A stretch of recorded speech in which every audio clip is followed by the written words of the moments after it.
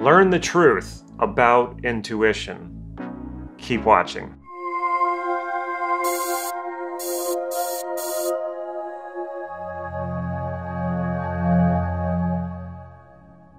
I'm Damon Cart, this is Life Mastery Gym, and I teach people just like you cutting-edge NLP processes and techniques so that you can master your life and take charge of your destiny. So if that sounds good, make sure you click that subscribe button right down here so you can get these videos on a regular basis. This topic always gets me into trouble because when I start talking about intuition and I start debunking the myth about it, people take this very personally. I've noticed that people have religious and spiritual-like beliefs about intuition. Of course, not everybody, but a lot of people do. And so when I start to explain or debunk the myths around intuition, it can actually offend and upset people. So if you're one of those people, you might not want to watch the rest of this video. But if you're curious, keep watching. Also, if you want to just skip to the free stuff, go down here to the description.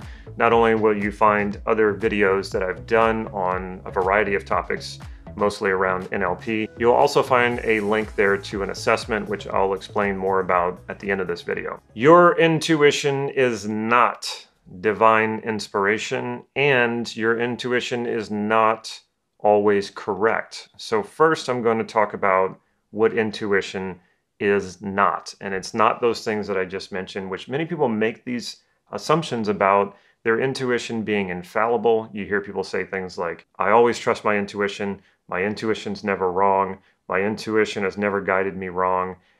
And also people link it to something spiritual. Now, if you want to link it to something spiritual, I'm never against that. I think you can turn almost anything into something spiritual. It's okay if you do that, but what I don't think is a good idea is to think that it is infallible or that it is divine so that it is right no matter what. We can get ourselves into a lot of trouble thinking that our intuition is always correct.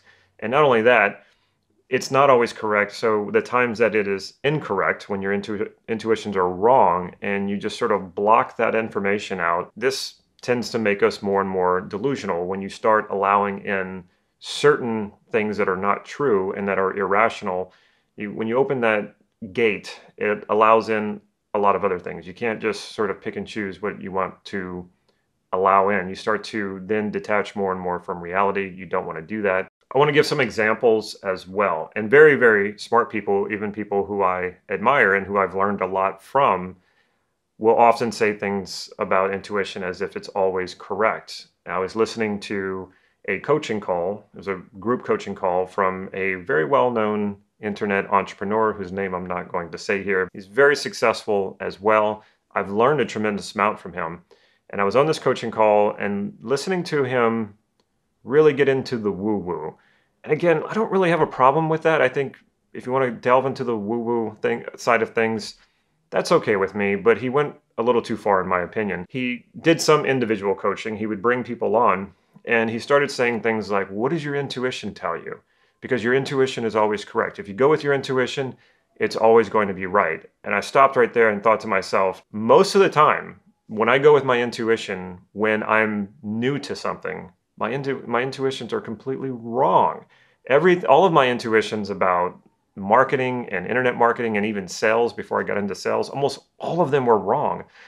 When we get into something and we're new at it, we're a novice at it, we go in the direction of what we think is right, but often we have to be stopped and corrected repeatedly. And we come back saying, wow, the biggest thing that I've learned about this is that it's counterintuitive. We say that all the time as well. So I want you to think about it like this. Say you were playing chess and you were playing chess against a grand master. And I'm also assuming here that you're not a grand master, but you're going to play chess against a chess player who holds the title of grand master. If you were playing against that person and you went with your intuition on every move you made, do you think you would win? No, you wouldn't. The grand master would win. Now, why exactly is that? I'm going to explain a little bit later. The grandmaster would win no matter what. Doesn't matter how good your intuition was. If you didn't practice chess as much as the grandmaster did and you didn't have an IQ of like 200, you're not going to win. The same thing goes for, let's use something more physical like Brazilian Jiu-Jitsu. I get into Brazilian Jiu-Jitsu I went with my intuition because I had nothing else on my first few classes, and I got my butt beat. I got submitted, I got held down, I got pinned, you name it, because my unpracticed intuitions, my uninformed intuitions weren't up to par with the skill level of the people I was going against because I was new to it. And these people had been practicing for quite a while. So I went with my intuitions, but I lost. And pretty much everyone else would too if they had never done Brazilian Jiu-Jitsu and they jump on the mat with someone who has been doing it for a year or two, or even say a black belt. You get a black belt on the mat with someone who has never done it before. That black belt's going to win. It doesn't matter how intuitive you are. It doesn't matter how well connected you are with your intuitions, you're going to lose. So right there, that should tell you your intuition can be wrong. Your intuition is fallible. Be honest with yourself. Think about times when indeed your intuition was wrong. Now, that's not to say it's always wrong. In fact, your intuition is actually usually correct. And I'll explain why a little bit later as well. Now we know what your intuition is not. It's not divine. It's not always correct.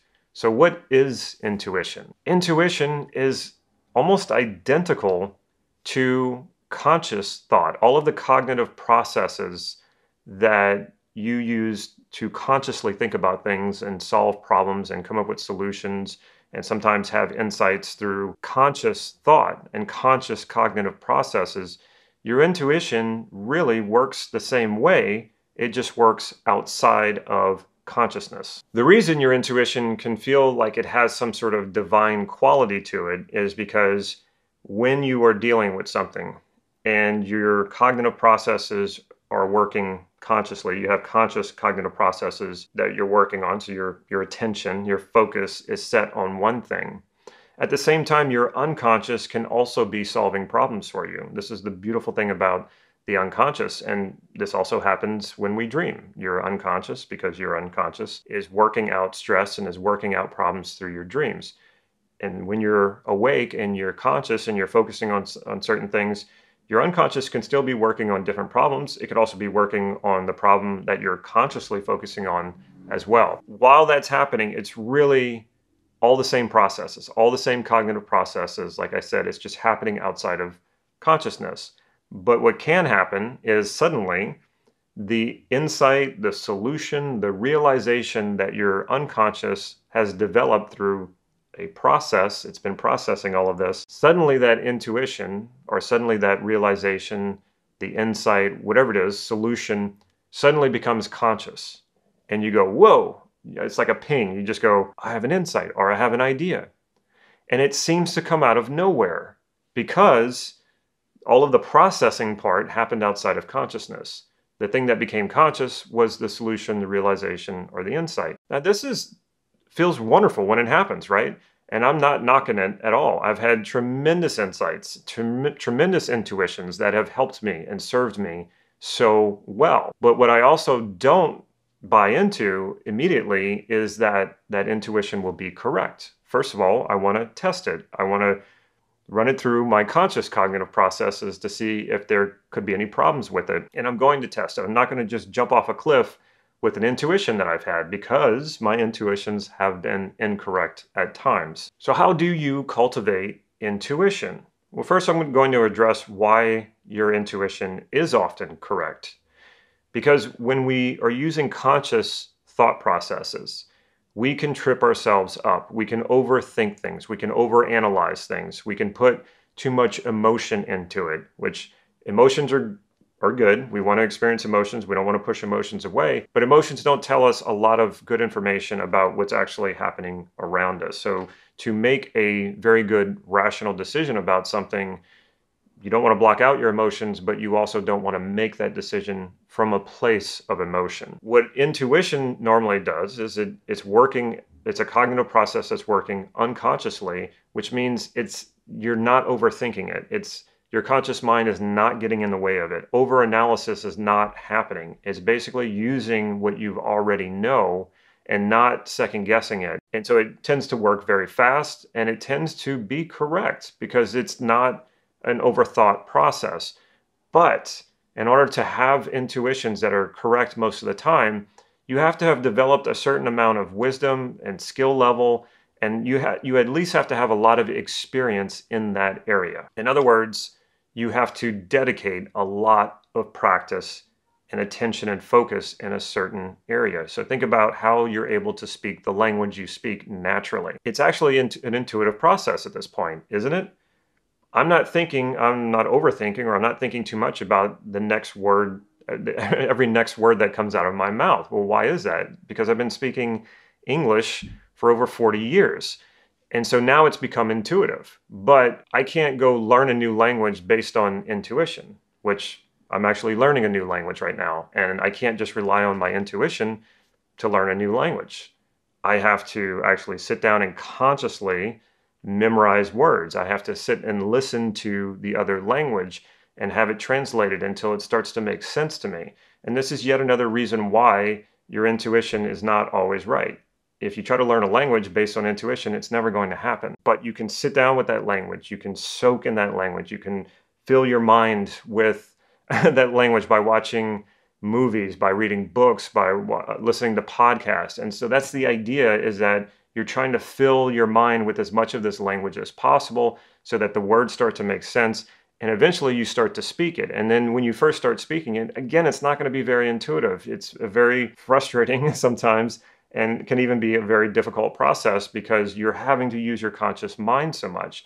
But eventually you do get to the point where it becomes quite unconscious, and you can just talk without having to think about every single word, or think of it's not so much a conscious and cognitive process anymore. And now think about driving, the same thing. The first time you drove, it was not an intuitive process. It could have been scary. You had to think about all these different things. You have to, steer. You have to push the pedals with your feet. You have to shift.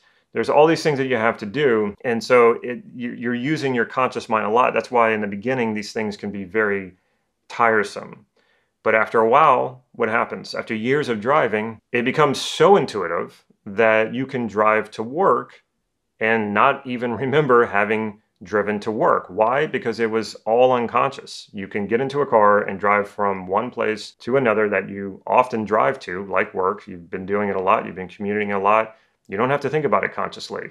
You can do it intuitively. You just get in a car and go without thinking about it. And you can speed up this process of being intuitive about things that you're learning. You can take something you've already learned and think about how you approach it. And this is what we call modeling in NLP. And you can also model other people and model their approach so that you can speed up this process of cultivating intuition. Now, one of the things that I use pretty much every day of my life, and I use with my clients, is the self-concept model created by Steve Andreas. What Steve taught about this model is that we don't want to be self-conscious. When we work on ourselves, we are conscious of self. We're working on ourselves for whatever it is that we want to do or create. But once we make the change, we want to allow that to go into unconsciousness again, because to be self-conscious is a distraction. We're thinking about ourselves, but we're having to operate in the world and do things. And that divided attention is what breaks flow. So when we work on a quality you want to install into your identity, while we're working on it, of course, you're overly conscious of what it is that we're doing and installing this quality. But once it's installed, it will eventually, you'll stop thinking about it, and it'll feel like it's part of you. And once it's installed, over time, it becomes unconscious, which means it becomes even more powerful because you don't second guess it anymore. When you think about times when you need to perform, where you don't want to be self-conscious, you want to just be focused and engaged in what it is you're doing, say like giving a talk to a group of people or some sort of sporting event, playing tennis, playing baseball. If you're self-conscious, you're more likely to make mistakes. And this is why intuition is very powerful. You want to have this skill built into you so well that you don't have to think about it. And this is what we call flow. When you're in a state of flow, you're not self-conscious. You are just going with it. And when we've experienced those states, and I'm sure you have experienced states of flow, it's almost like there isn't a sense of self. There's more a sense of doing. And this is intuition at work, but it's also intuition that has been built upon probably many years of practice and lots of experience. If you would like to know more about the self-concept model that I've mentioned here, and you want to see how it applies to your life and how you can use it to cultivate qualities that you would like to have as part of your identity in such a way that it's completely intuitive and completely natural, there is a link down here in the description. You click that link and it will bring you to an assessment. You just answer the questions in the assessment, which will be based on your values and what areas of life you want to work on. Answer those questions and then we'll send you the results absolutely for free. And that's the first step in the journey of really getting to know yourself and really getting to transform into the person you want to become. So make sure you take advantage of that free assessment. And while you're doing that, if you like this video, make sure you give it a thumbs up. And if you haven't already, make sure you click subscribe to this channel and click the bell so that you'll get notified when I put new videos out. Last but not least, if you can think of a friend or a family member who would benefit from this video, make sure you share it with them. Take care.